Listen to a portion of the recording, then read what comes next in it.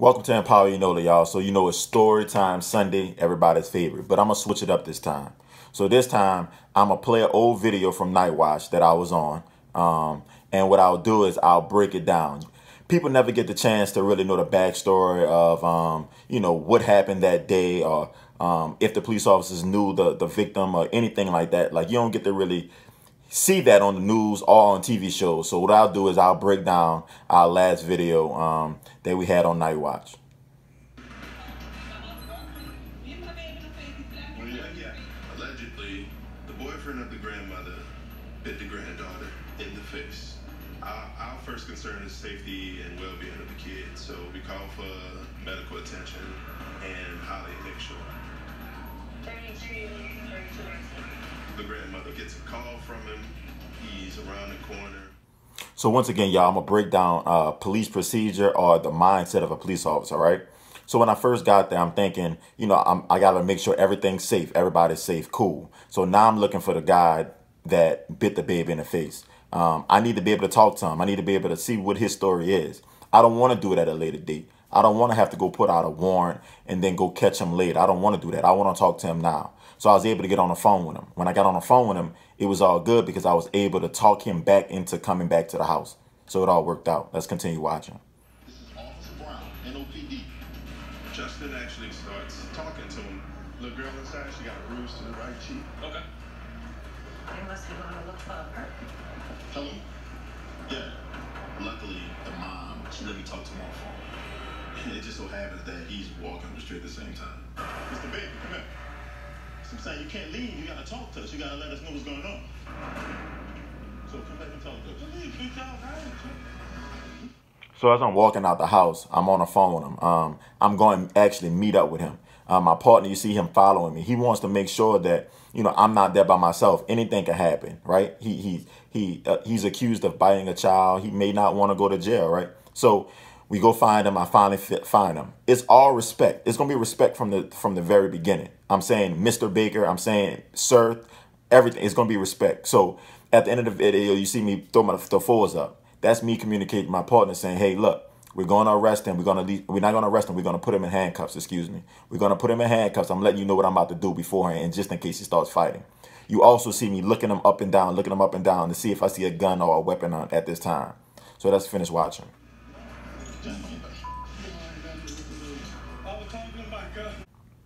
Real quickly, y'all. So we did a quick pat down. We cannot pull stuff out of his pockets. We can't manipulate his pockets. We're only checking for weapons. We're trying to see if he got weapons. So once again, we can't pull everything out of his pockets. We can't strip search him. We can't do none of that at this point because he's not arrested. He's just being detained. So keep that in mind. You're not under arrest at this moment. You're simply detained. I handcuffed him, you know, for our safety. I didn't know really if he's gonna harm me or harm anyone else because he's been accused of harming a child. They're making a lot of allegations on you. Just hear me out so we can get through this process. Okay. What happened in there? Ain't nothing. Let me tell you what happened. All right. First, before you look, I told you. I know something happened because they saying a whole lot. What do you know about this so far? I was on the phone. He called the mile phone. I was on the phone with him. I stepped outside to talk to him. Everybody's saying it better. Everybody's story is the same except yours. His side of the story was he was just playing with the kid. But I'm trained to look at the whole situation. I felt like something else was going on there. How did you call that? I mean, sometimes actually.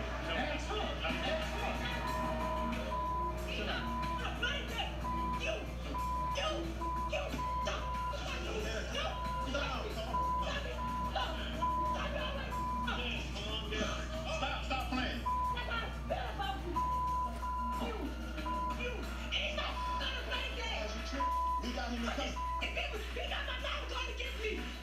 So this is a little backstory. We always deal with that house, like the mom, the daughters. They always have something going on. So as you see me, I'm trying to pull her away from, you know, doing something that's going to put her in jail. I already had the guy in handcuffs. We're already questioning him. We're already trying to figure it out. I didn't want her to put herself in a situation where I would have to arrest her and bring her to jail.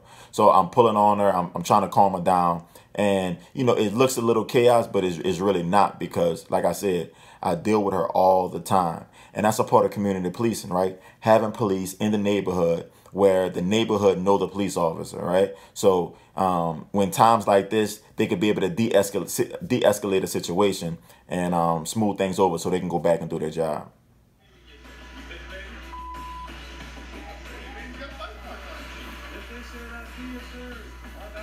No, it ain't about if I mean, you just said that. We don't go by ifs. You did it or you didn't. That's what I'm saying. Just talking to him, it was so evident that he was lying. Anything you say can and will be used against you in the court of law. You got the right to an attorney present during questioning. If you can't afford one, won't be provided to you at no cost. In the end, he went to jail. You got a balloon? They never make me balloons. They've never made me a balloon yet. They made you a balloon? You're a special little girl, huh? Me for what? All right, sweetheart. You have a good day at school tomorrow, right? Bye. You need to go to sleep. It's late. Thank you, Miss Sue. So after being out there for some time, trying to get his side of the story, we wound up having to take him to jail. Our whole goal is really to figure out what was going on. So we wound up having to take him to jail. We got his side of the story. It just didn't match up. So our goal is really not just taking people to jail. It's really helping our community. You know what I'm saying? So they have a lot of officers that's out there for the community. It's not all about locking people up. So shouts out to Sergeant Packer. Shouts out to Sergeant Walton. Y'all did a good job. But as you can see, the interaction with the little girl, with the mom, is all respect. Miss Sue, ma'am, sir, it's all about respect. Respect is given, right? And we think we should get respect back because we're giving it. So I hope y'all enjoyed these videos. The breakdown of police procedure, police mindset, to give you a better insight. See y'all on the next video.